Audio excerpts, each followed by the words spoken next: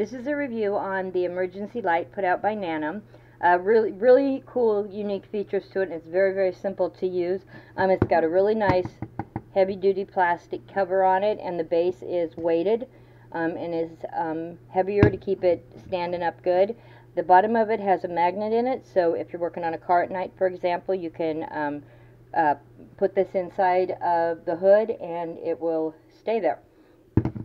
On the top, it also has a loop for hanging, and this is where you charge it with a micro USB, and it does include the cable for that. So to utilize this, you just pull up on the top here, and it has 4 different modes to it, and you adjust how bright it is by how far you pull it up. So when you first pull it up, you can see that it's at the brightest mode, and it gets brighter the further that you pull it up, or it emits more light the more that you pull it up.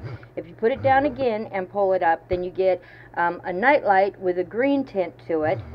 Push it down, pull it up again, and you get like mood lighting. It's another light, and this one has a blue cast to it, and it actually changes. And then you pull it up again. Whoops, I waited too long.